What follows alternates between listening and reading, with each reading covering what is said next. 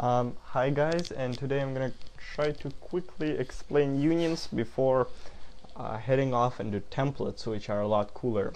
Unions are a bit old, so I don't even know if I should cover them, but I guess you should know how to use them and stuff like that.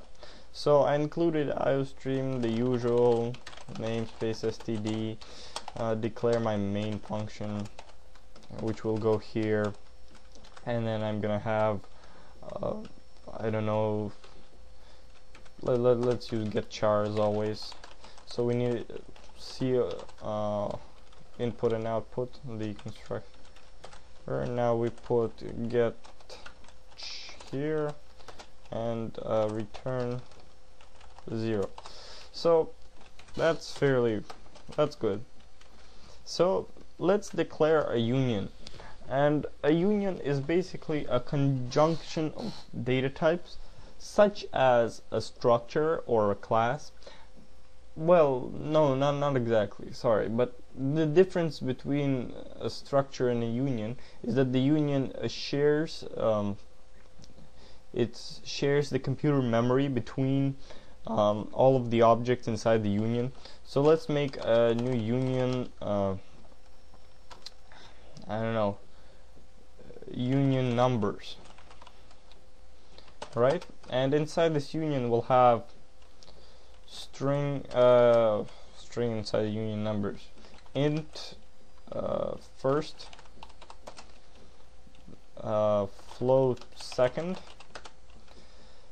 double third. So what I did by declaring this union is I said I want a block of data, and this block of data could be graphically represented like this, and say this is a byte of data, right? And an integer on my computer I think takes 4 bytes. So the first 4 bytes belong to the integer, but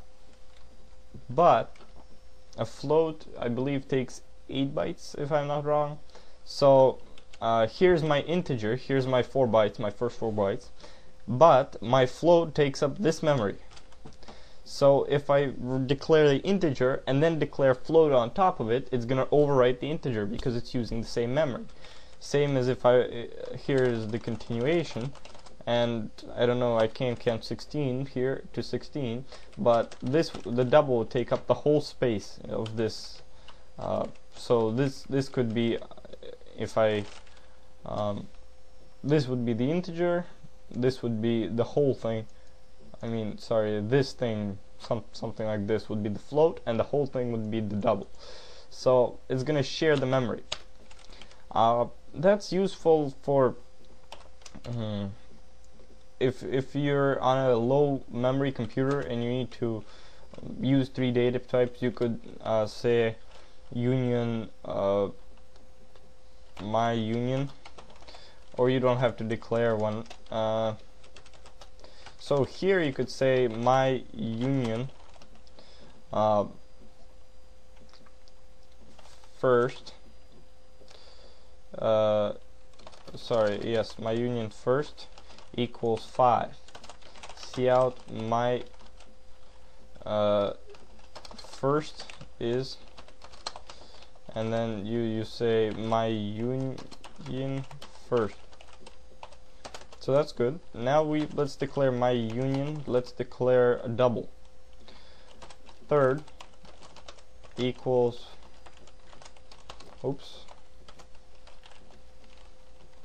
and cout third is my union third. Oh, sorry, let's put an endl here and endl there, just so we can separate them into lines. And after this I'm gonna put, once again, first is. So let's run this program, and see, the first is 5, and when I declare, let's just make this smaller a bit. here it says first is 5. This is when I declared the union, my first integer in the union, as 5. So now when I look it up and when I see put it into the output stream, it shows up as 5, and that's what it's supposed to do. Now I declare my union third, which is a double. Now remember, the double overwrites the memory of the first. So now when I see out the double, it gives me the correct answer, but when I see out the first, it gives me the first 4 bytes of the double, which doesn't really work with the other 4 bytes, without the other 4 bytes. So now it's kind of messed up, and so you can't keep that in mind with using unions. Now why would you use unions? Well, if you have, say, an array of 100 data types, so say you need 100 and I need 100, and say I don't know what I'm going to be using, so let's make this example simply. See out, choose 1 for int, 2 for float, 3 for double. So, and now we put int choice, in choice. If you could put a switch choice, just put a switch statement here, choice case 1, and I want to do, say, so int, I want to say numbers first.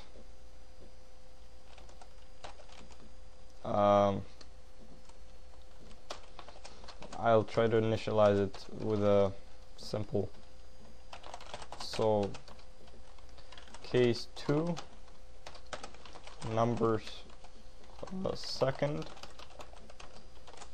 sorry, case 3, numbers third, and we'll put breaks here.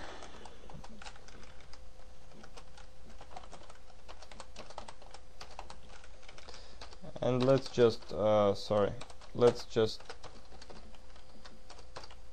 see out number 1 is numbers first. Let's pick an element from inside. Same thing with all the other ones. So 2 more. So numbers 2, 3 is numbers second, third, and let's put an endl everywhere.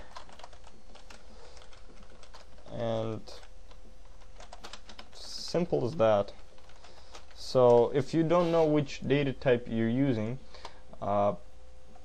let's see, it doesn't allow me to assign it like that. So now let's put number first 26, right, equals 0. So again, 1 second. Oh right, sorry, we have to put my union here, which my union, so because we declared the union. And let's do this, sorry, here also, and here. And now sorry, once. Okay, I changed all of them to my union, and now say want 3, and well, they're all initialized to 0, so let's put 1 1 1, and now let's put 2. So now 2 overwrote some of the memory of 1 went crazy, and 3 still 0 because it didn't overwrite the 3 memory. Okay, thank you for listening to this lesson, and